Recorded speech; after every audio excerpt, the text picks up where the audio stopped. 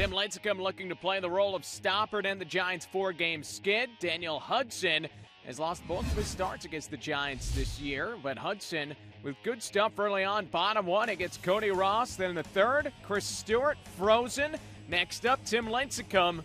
Maybe a little low, but Hudson gets the call. 5 punch-outs for Hudson. As for Lincecum, top 4, strikes out Chris Young on a check swing. Then Miguel Montero strikes out as well. 8 strikeouts for Lincecum.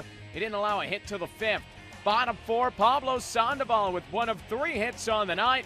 This is an RBI double as Jeff Keppinger rattles around with the run. And the Giants take a 1-0 lead. To the top of the 5th, Paul Goldschmidt, the rookie, with a man on. Paul kills it deep left field. Big league home run number 1 for Paul Goldschmidt. And the Diamondbacks lead it 2-1.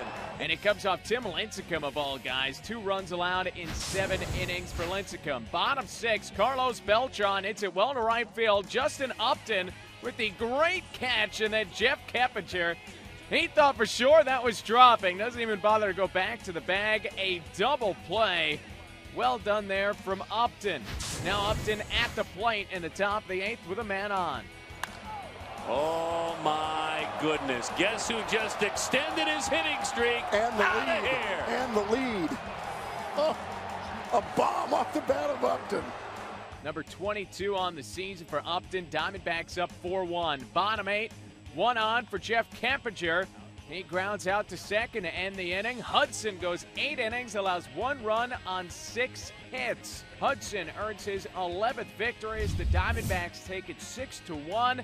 And how about Arizona? They are now tied with the Giants for first place in the NL West. The Giants have lost 5 in a row.